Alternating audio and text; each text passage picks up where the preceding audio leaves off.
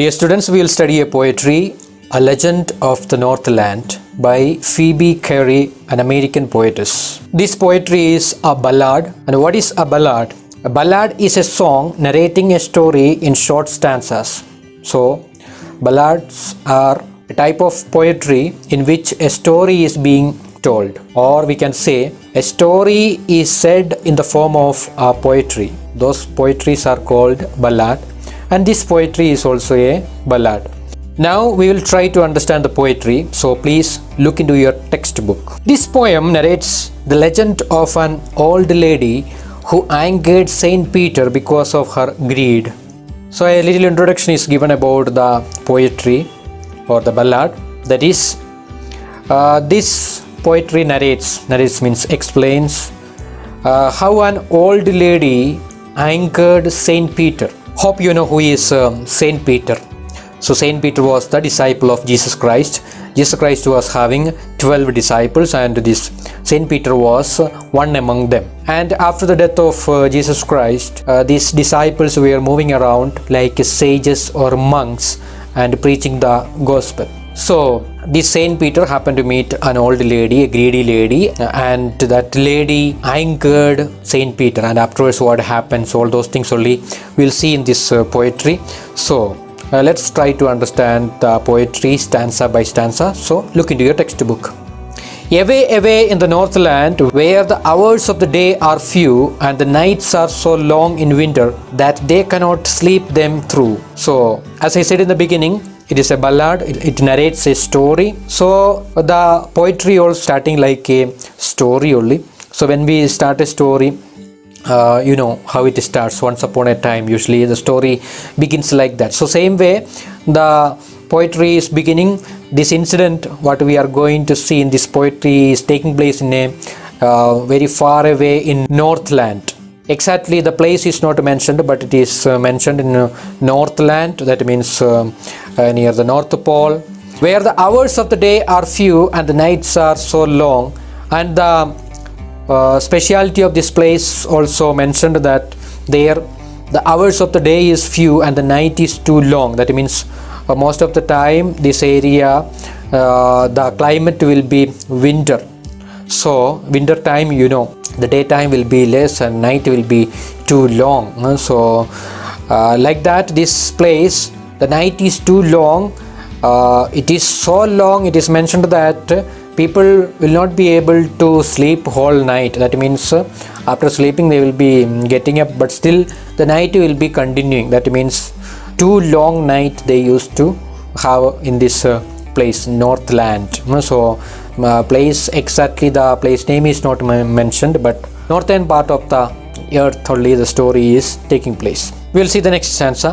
Where they harness the swift reindeer to the sledges when it snows, and the children look like bears' cubs in their funny furry clothes. So a little more explanation is given about that place in the next stanza. That is, in this area when snow falls they use sledges. Sledges you must have seen. So it's a vehicle that is used in snow falling areas, and those sledges are pulled by some animals like a reindeer. Reindeers also you must have seen it, and they only pull these sledges. So in this particular northern part of that world where the story is taking place, they also use these sledges and that is pulled by this reindeer. And the children look like bears' cubs, and the children will be wearing this winter cloth, and you know, so thick winter cloth they will be wearing, and they look like these bears' cubs, the small ones, young ones of these bears. Like that only they look in that furry clothes. So now in winter time there are some clothes available with the fur of some of the animals, or the cloth look like the fur of some animals, and it keeps the body warm. So that kind of winter cloth these children wear, and they look like the bears' cubs in this particular place where the story is taking place. They tell them a curious story. I don't believe it is true, and yet you may learn a lesson if I tell the tale to you. So the poet is telling that in this particular place they share a story, or they tell a story. So that story is very curious. Curious here means very interesting story. And I don't believe, the poet is telling, I don't believe that story is a true story, but still I will tell you the story because it gives a lesson. So there are some stories which gives a lesson, and especially young children's stories, always at the end there will be a message or a lesson it will be giving. So the poet is telling that this story which is shared in this particular place, and it may not be true, but still I will share with you the story because it gives a lesson. That is what the poet is telling in that stanza. Hope you understood. We will go to the next stanza. Once when the good Saint Peter lived in the world below and walked about it preaching just as he did, So this stanza is talking about Saint Peter. When he was living on this earth, he was moving around preaching. Preaching means giving religious talk and all. He came to the door of a cottage in traveling round the earth, where a little woman was making cakes and baking them on the hearth. So he was moving around, and he came to a cottage, a small house where a woman was living, and she was preparing cakes and laying the cake or baking the cake in a fireplace. Hearth means fireplace. The floor of the fireplace is called hearth. So she was preparing this cake and trying to bake that cake. At that time only the Saint Peter came to that house. And being faint with fasting, for the day was almost done, he asked her from her store of cakes to give him a single one. So the Saint Peter, he was fasting whole day, and it was almost evening time, and he was feeling so hungry. And he came and saw this woman was preparing cake, and he asked, please give one cake because I am so hungry. So a single piece or a single cake or a piece of cake, please give me for quenching my hunger. So that is like that. He just asked a cake from this woman. So she made a very little cake, but as it baking lay, she looked at it and thought it seemed too large to give away. So when the Saint Peter asked a cake, she prepared a small one, a very small one she prepared, and as it was getting ready, she looked at it and she felt this cake is too large to give away. So she prepared a small one only, but when it was being cooked, she felt it is quite big, and she did not feel to give away to Saint Peter. Therefore, she needed another and still a smaller one. But it looked, when she turned it over, as large as the first had done. So, therefore, she prepared another one. She needed means again she mixed all the this flour and all those things, water and everything, which is required for preparing a cake, and still smaller one she prepared. First a small one she prepared, and after cooking she felt it is quite big.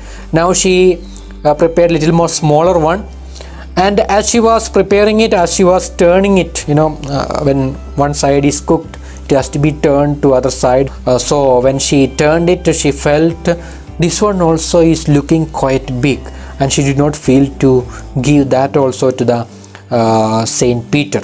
Then she took a tiny scrap of dough and rolled it flat and baked it thin as a wafer, but she couldn't part with that. Then she again put a very small scrap means a small piece of dough. Dough means the mixed flour and what all things required for preparing this cake. After mixing the flour, a little portion she took and rolled it flat, and she was rolling it and made it very thin, so like wafer, very thin, a type of biscuit like you will get in the shop, and also like that, very thin and very crispy, like that, very small size she prepared. But she couldn't part with that. But after preparing again, she was not feeling comfortable to give that to the saint, for she said, My cakes that seem too small when I eat of them myself are yet too large to give away. So she put them on the shelf. So she told to this Saint Peter that my cakes, when it is for me, when I prepare, it looks very small, but when I want to give to someone freely, it looks so big, so I don't like to give you. So she stored it in the shelf, the prepared cakes. Then good Saint Peter grew angry, for he was hungry and faint, and surely such a woman was enough to provoke a saint. So then Saint Peter got terribly angry. So because he was so hungry and he was about to faint. Faint, this word came before also. I forgot to tell the meaning. Faint means, little bit getting giddiness. That means getting little chakkar, about to fall down, like that. So because of hungry, he was about to fall, and this woman was preparing cake and not giving. She was storing in the shelf, and last she said, see, I can't give away, because when it is prepared for me, I feel it is small, but when I want to give to someone, I feel it is too large and I don't want to give it to you. So such kind of woman was enough to provoke a saint. Provoke means to make angry. A saint means a holy person. Saint Peter was a holy person. He won't get angry usually like that, but this woman made him angry because of her behavior. And he said, you are far too selfish to dwell in a human form, to have both food and shelter and fire to keep you warm. So in that anger, he gave a curse. So he said, you are too selfish to be human. Being a human, this much selfishness is not good, and you should not be in this human form and have good food and shelter and enjoy the warmth of fire. All those facilities you should not enjoy, having this much selfishness. Now you shall build as the birds do, and shall get your scanty food by boring and boring and boring all day in the hard dry wood. So he gave what is called a curse. So now you will live like birds, and you will get only scanty food. These birds and all, they get this stomach full food very rarely, because some birds, they move around, they catch small creatures and all, or some small worms and all. They don't get these worms or these creatures so many together, one by one. After getting one what is called a small creature or small insect and all, afterwards again they will have to search. So like that, little by little only, very small amount of food only they get at a time. So the curse this saint gave to this woman also was like that. Now you will live like a bird, getting scanty food, little food, and that also by working, boring the hard dry wood. So boring means drilling the wood, and you will get little bit food like bird you are going to live now. Like that, a curse the Saint Peter gave to this woman. Then up she went through the chimney, never speaking a word, and out of the top flew a woodpecker, for she was changed to a bird. And that curse became true. Within no time she became a woodpecker. So woodpecker, have you seen? A kind of bird only. It moves around, boring the dried wood, and they get some worms and all. That is their food. So like that, you must have seen the woodpeckers moving around. So this is the origin of woodpecker. A woman was cursed by Saint Peter, and she became a woodpecker. So after this curse, the chimney was there in that kitchen of this lady's house, and through the ventilation of that chimney came out a woodpecker, because after this curse, this woman was changed into a woodpecker. She had a scarlet cap on her head, and that was left the same, but all the rest of her clothes were burned. black as a coal in the flame. So as she became a bird and flew through that chimney only, there was fire and all that, so her whole body became burned and became black, and only one scarlet cap she was wearing. This, this chef and cooks and all, they wear a kind of cap, so a red cap in some places, and that cap was left without any damage, and that became a decoration for this bird. When you see the woodpecker, you must have seen on their head a red colored a decoration is there. So the poet tells this is how they got that cap like thing, and you see the picture, and the whole body, other body part is black in color. So this is how they got this decoration and all. That is what the poet is telling. And every country schoolboy has seen her in the wood where she lives in the trees till this very day, boring for food. And every country, all the children must have seen this woodpecker. And now also till today, the woodpeckers are moving around boring the dry wood for their food. And I hope you also must have seen the woodpeckers, and they are moving around. And this is how this woodpecker came into existence, and this is the story. And this poetry is giving a simple message that if we become too much greedy and too much selfish, that will ruin our life and we will be in big trouble. That is what the poet is telling, or that is the message this poetry is giving. So this is the ballad. Hope you understood. And now this is a quite long poetry. You may not get the summary and all, but you may get question answers from this poetry. So important question answers I am giving here. You can write it down and you can study. So meet you in the next video with a new chapter.